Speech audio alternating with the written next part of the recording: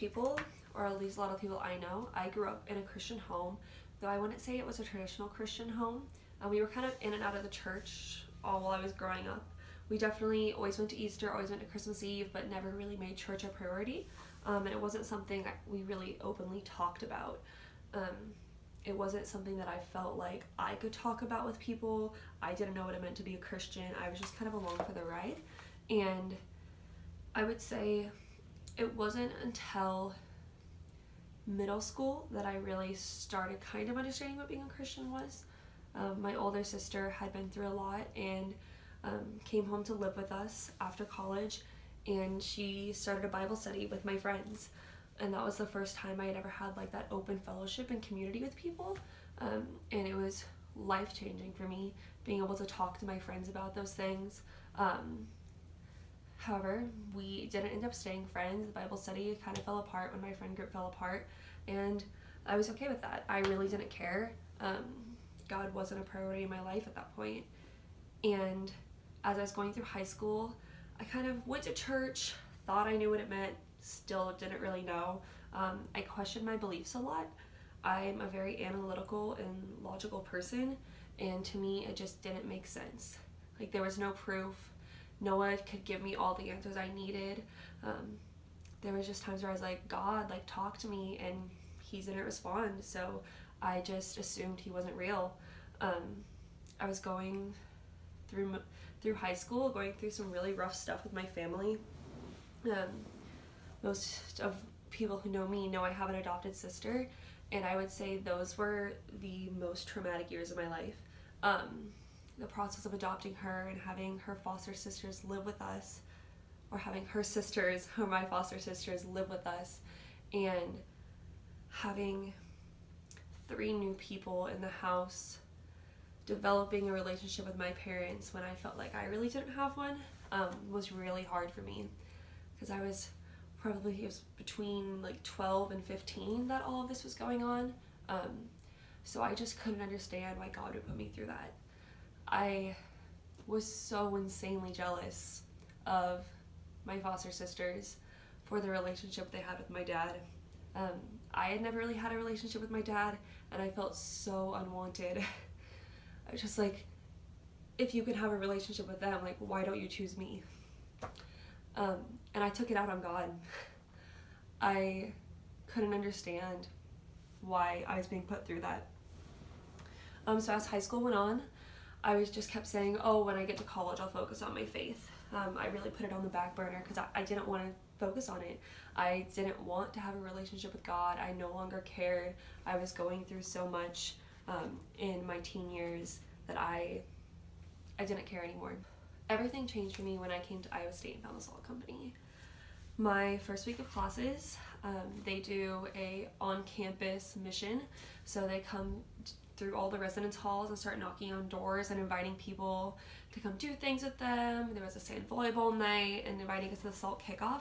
And I found my connection group leaders, Abra and Lauren, and they were just so encouraging and just really instrumental in my faith, and helped me answer questions and tell me that it was okay if I didn't know, that if I didn't know all the answers, that was normal.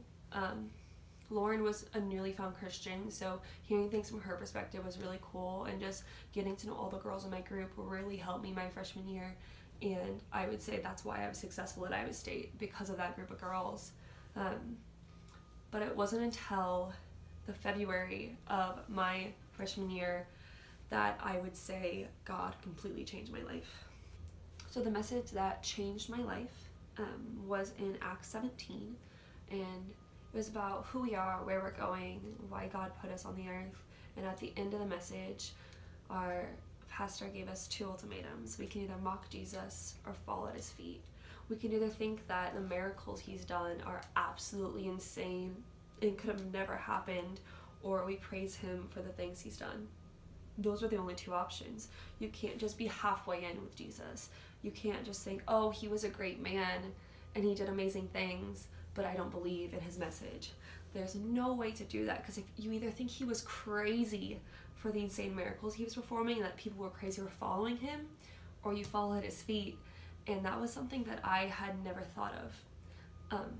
I needed the ultimatum. I needed to make the choice. So that night I chose to fall at his feet. I pursued Jesus as my Savior, and I started reading my Bible and really getting into the Word. And I actually felt like I needed to film this then. So that was a year ago. And I let things get in the way. I put things before God, and I turned the other direction. I turned away from God again. Even though I fully believed in him, I kept putting things first. And that leads me to the second thing that pushed me to follow Christ, and that was this fall retreat for the Salt Company this past October. So in my notes from the fall retreat, it really talks about what is the line that stands between you and Christ. What is the bucket that you're filling instead of letting Christ into your life? And really, like, what do you need to give up to be closer with Christ? And I was an emotional wreck that weekend. I felt like they were talking directly to me and that I had been doing nothing right. So I decided to step over the line and give my life to Christ. So I got baptized this last November, and it was the scariest and most emotional thing I've ever done, and the most fulfilling thing I've ever done. I really have issues with being vulnerable with people. That's not something I'm used to. I hate opening up to people. So to get up in front of my congregation and share my story and share why I believe in Christ and break down in tears before getting baptized by some of my best friends was so hard, but exactly what I needed to do. So I'm going to put that footage here. My name is Kennedy, and I'm a sophomore at Iowa State. I grew up claiming I was a Christian, but not knowing what it really meant. I was falling in and out of the church and blaming God for the negative things happening in my life. I found the Salt Company my freshman year, and my heart changed. I was sitting in this room when a message was shared that changed my life. We have two options. We can either worship him or mock him. We either think he's crazy for all the things he does, or we praise him and fall at his feet. Today I'm making the choice to follow him in obedience and praise him.